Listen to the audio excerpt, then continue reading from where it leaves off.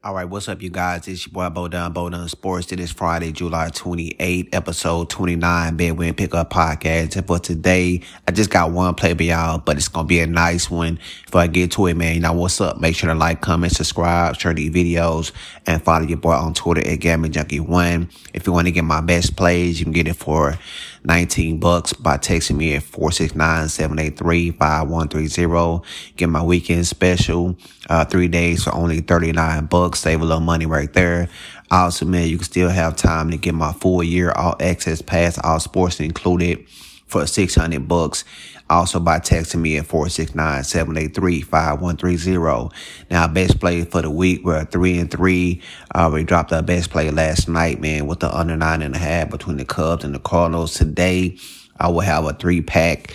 Make sure to pick that up, man, $19. All right, man, it's going to get to the play of the day. Now, we got the Tampa Bay Rays coming in Houston to face up with the Houston Astros. We got Ace Sean McClanahan going up against Christian Javier for Houston.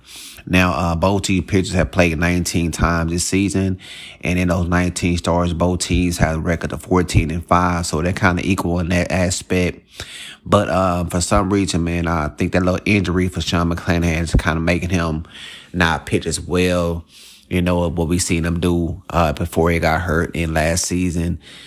So I'm going to look at the other side, man. I think we're getting great value with Houston right here. They started out as a favorite. Now they're a slight underdog at $1.05. That's what I'm looking at in this game. Now, in the last 30 starts for Houston against left-handed pitchers, their record is 19-11 this season. Since last year, man, Houston is 64-28 against left-handed starters. So that's pretty massive, man, especially when you're looking at a home team that's coming off a big loss against Texas. They let Texas put up 13 runs against them on Wednesday. So they also are hitting over 5 runs against left-handed starters in his last 30 starts this season. So that also votes well for Houston. In the last 2 times that Houston Javier pitched against Tampa Bay, he's 2-0 in those starts. In the last 2 times that Sean McClanahan pitched against Houston, he's 0-2 with an ERA in those 2 games over 6. Right now, man, for this month, Tampa Bay record is 5-15. You know what I'm saying? So that's not looking good, especially when they started out so hot. But they have been faltering, man. Their record is 5-15 in the last 20. And since July 2nd, Houston Astros record is 13-7. So I'm going to take the good value right here. I mean, Houston, who's pretty much smashed left-handed pitchers. And I think tonight, man, they'll get the win at plus 105. Once again, guys, make sure to get my daily card, 3-pack, $19. Get the full year, man. You still have a few more days for that for $600.